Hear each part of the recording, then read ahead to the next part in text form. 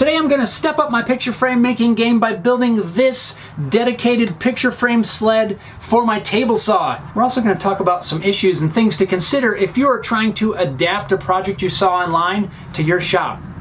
Stick around.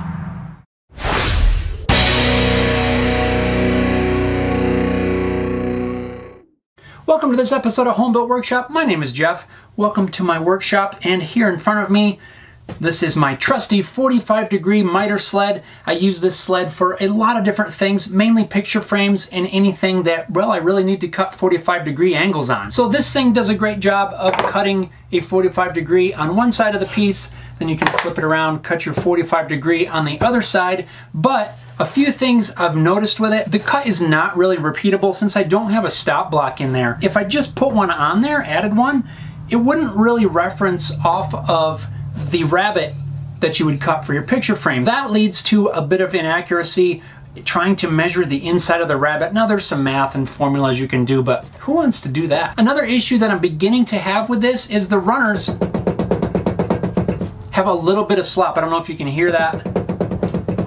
While these were a nice snug fit, I believe the wood has shrunk a little bit, so now there's a little bit of play in there which causes your cut to be off just a tiny bit. Most of the time this isn't a huge deal, but again, we can improve on this. So the main things that I'm going to improve with this new sled are going to be having some sort of a stop block for accuracy, as well as creating new runners to eliminate that slop. Both of these things combined together should increase accuracy and repeatability when I make some future projects. I spent a bit of time doing some research on different designs, trying to figure out how I can work in all of the things that I want in my new sled, and what I came across was a video put out by David Picciuto of the YouTube channel Make Something. His sled has all the features that I want, so really I think we're just going to build ours modeled after his. It's going to be very similar, if not identical to his, so I got to give a shout out to David. Thanks a lot for sharing your thoughts and for building a pretty cool sled. So let's jump right in and get this thing made.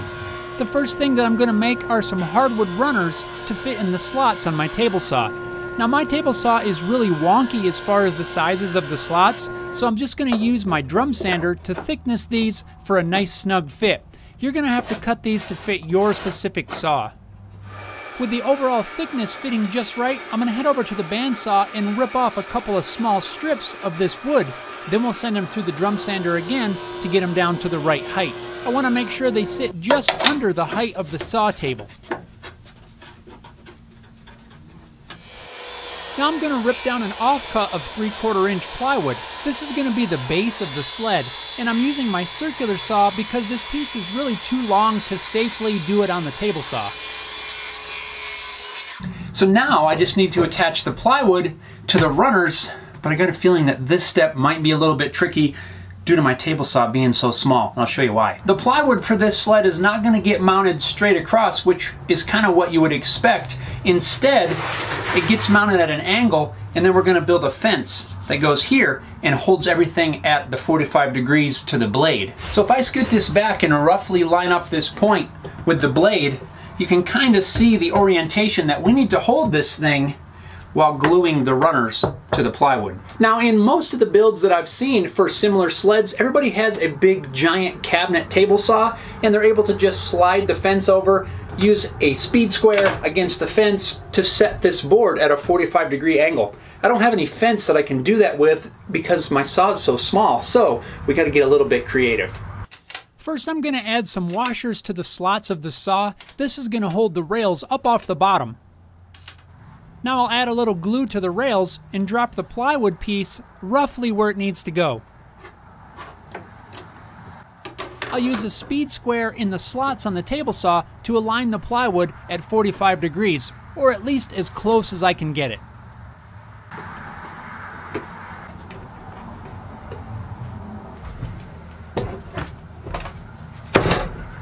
I ought to hold it in place while the glue dries.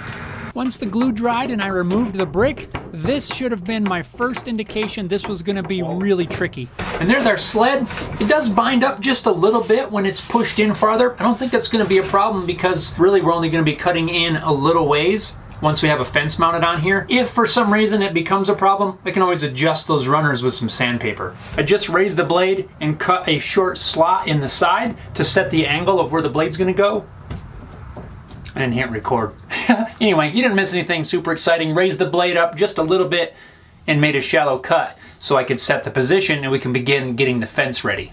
Now we're ready to attach the fence, or AKA aluminum square. I settled on this version basically because the material is much thicker and I think it's just going to be a little bit more durable over time. Plus, it's going to give us a little bit larger groove size when it comes time to cut the groove for the stop block. So we're going to get this guy attached. Now I'll use my old sled to cut some 45-degree miters on some 1/4-inch thick strips of wood. These pieces are going to get attached to the square with double-sided tape. On a square like this, the shorter side is typically narrower than the longer edge, and I've cut these strips of wood to be only as wide as the narrower side. This is going to create an overhang on the wider side, and we're going to need that for the stop block later on. There we go. Spacers securely attached. Now with my blade raised up on the saw, I'm going to use a combination of the speed square and an engineer square to get the fence set exactly 45 degrees to the blade. As I'm trying to position this, the weight back here is making this kind of want to tip. We're going to trim this off later, but for now, to keep it in place, we're just going to put a brick on it. How about that? Well, I think this is about as close as I can get it using this awkward style of measuring. I've got the square lightly clamped in place so it doesn't move around. Keep in mind though that if you are off a degree or so, it's really not going to matter. The square is square at 90 degrees. So as long as we secure this as close as we can to the blade, even if this side is a degree under, this cut's going to be a degree over, so in the end, you're going to get a perfect 90-degree angle. Another thing to keep in mind, when you align your square to the blade, we want to keep the long side of the square completely intact. We want to be able to utilize the measurements that are etched into the square. So you need to offset it just a little bit towards the short side so that the point of the square still stays there. We're going to make a cut on this here in a little bit, and we want to retain that point. So you got to offset it just a little bit so your cut's actually going to go on that side. To attach the square, I'm just going to drill some holes and secure it with some screws.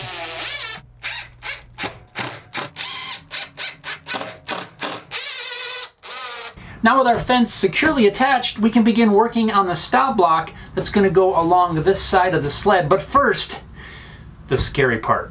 We need to continue this cut through the square. Word on the street is that you can cut this with a standard table saw blade. Never done that before. Let's see what happens. Hopefully I don't have to replace a blade after this.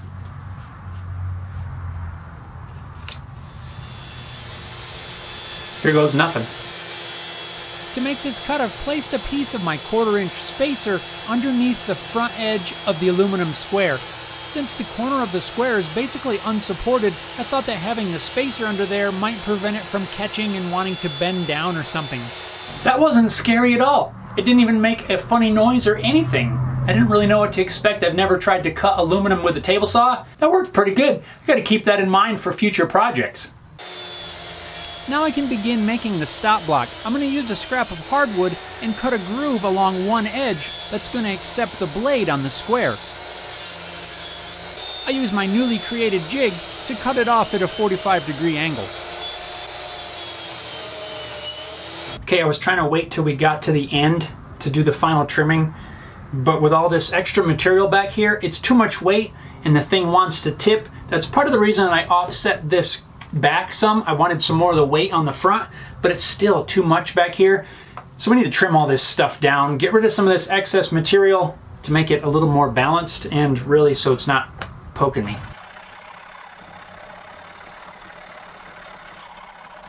Do you think that voids the warranty?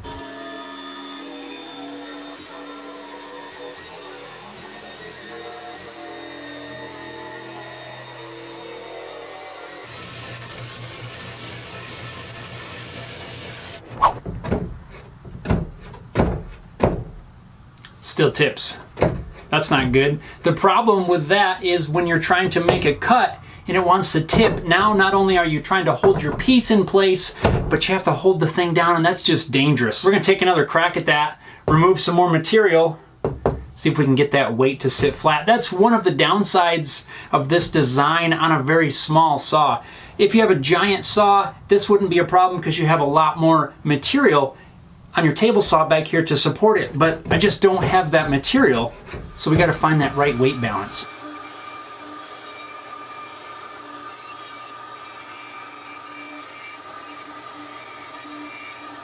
That's a bit better, but there's still a little bit of tipping on the front. I'm hoping that once we have the stop block in place, as well as some reinforcement here around the edge, that the extra weight is going to keep it down. We'll find out. We may have to even trim a little bit more. I don't know. I can't go too much farther. Let's see what happens when we get the stop block on there. For the stop block, I'm going to mount a toggle clamp that we'll be able to use to clamp the rubber foot down onto the ruler to lock everything in place. The problem is, this bolt is too short.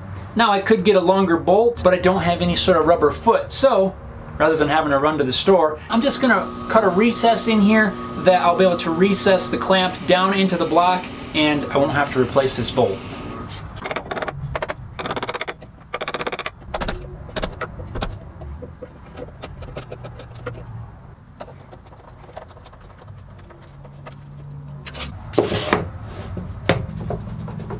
Still a little bit loose.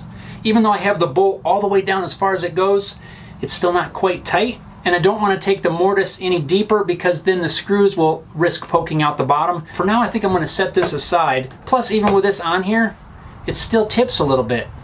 So I got to figure out how to get better weight transfer to keep the front of this sled down. I may have to trim a little bit more off the back.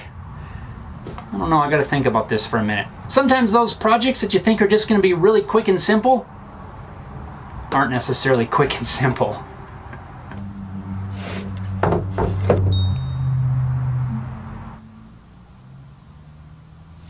Well, after about a day or so of frustration, experimenting, and almost scrapping the project to move on to something different, I think I finally have something that's going to work. Here's the jig, and this is the version I'm going to go with for right now. Yes, it does look a little bit different than when you guys last saw it, but let me show you a couple things that I added to try to offset some of this weight. I first added a couple blocks to the side, and instead of just gluing these on, I bolted them in place and used some countersunk bolts on the bottom.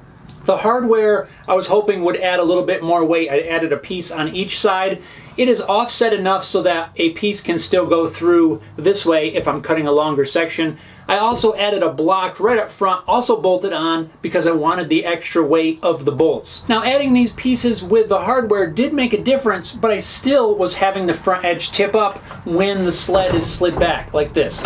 So back here, I also tried to add some more weight by adding a couple rails here, which actually worked really good because it gives me something to hold on to while I'm making a cut. Also, this block here is also for some more weight, plus it's a shield basically, which is going to shroud the blade and keep my fingers away from that while I'm running the jig. Once I had these parts in place, I went back again and I removed more material off of this side, still to remove more weight that's hanging off the back. And also over here on this corner, I did cut this off.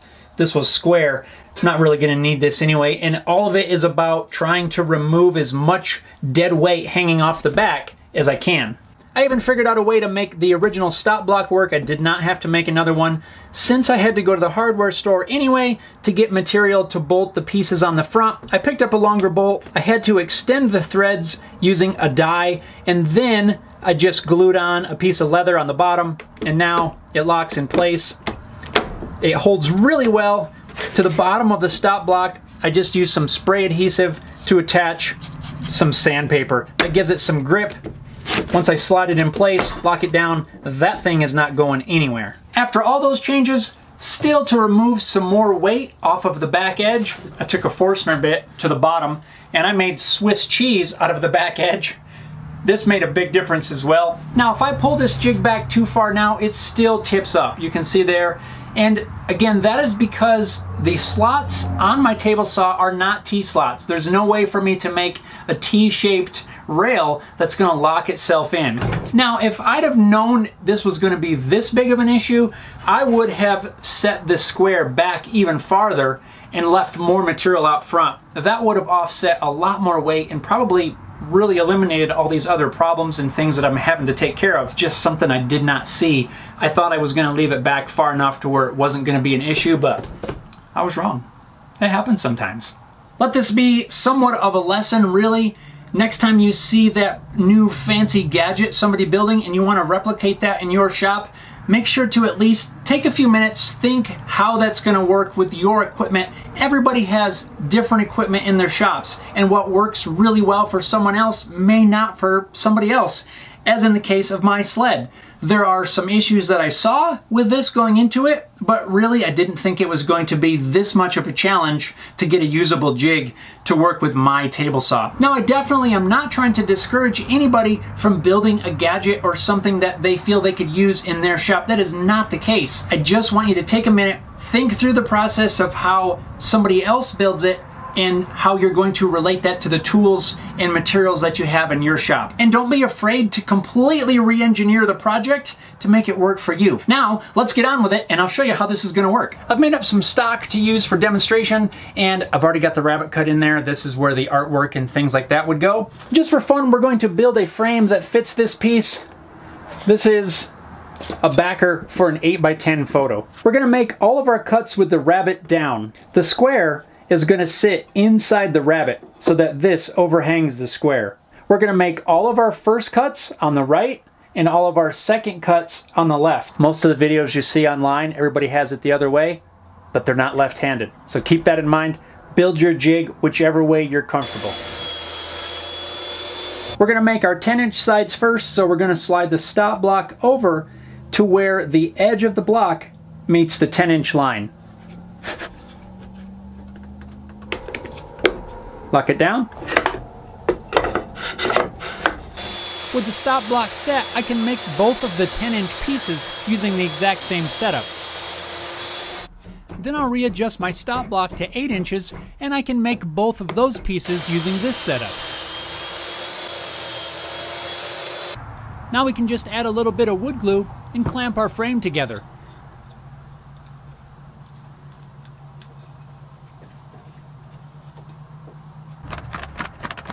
Right off the bat, with just the clamping pressure from this band clamp, these joints are coming together really nice. This is going to turn out really well.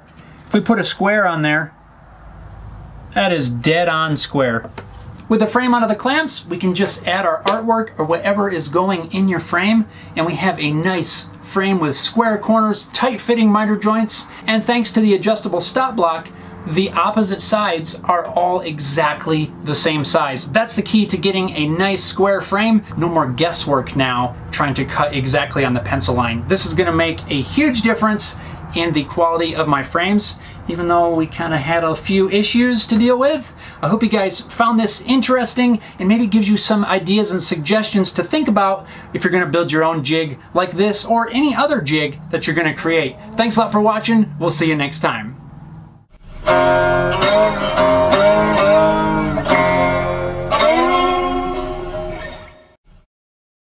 Ah, my shoe is full of sawdust. That's gonna be uncomfortable.